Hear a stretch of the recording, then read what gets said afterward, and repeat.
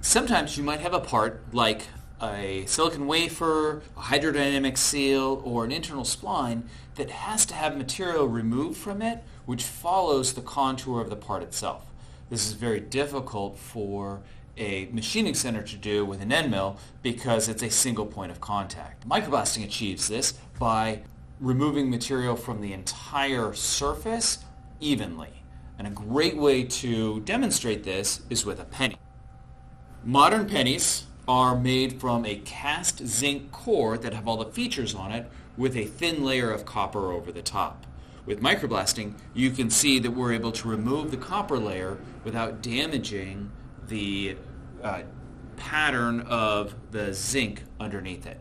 Let's take a quick look.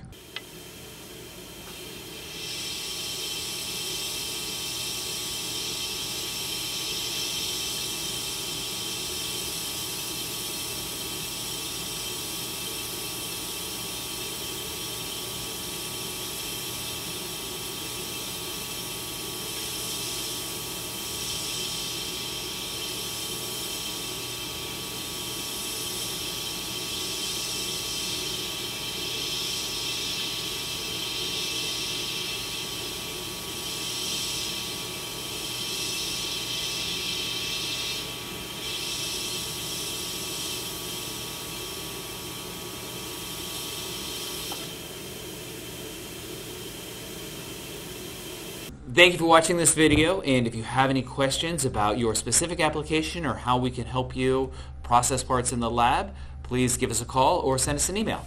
Thank you.